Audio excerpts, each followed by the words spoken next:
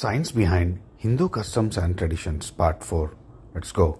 Ringing bells in temples. People who are visiting the temple should and will ring the bell before entering the inner sanctum where the main idol is placed. According to Agama Shastra, the bell is used to give sound for keeping evil forces away, and the ring of the bell is pleasant to God. However, the scientific reason behind bells is that their ring clears our mind and helps stay sharp and keep our full concentration on devotional purpose.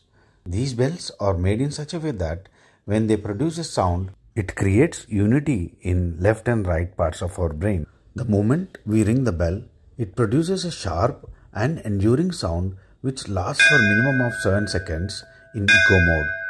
The duration of echo is good enough to activate all the 7 healing centers in our body. This results in emptying our brains from all negative thoughts. Folks, did you ever experience the tranquility the ringing of bell brings? Please mention in comment section. Jai Hind.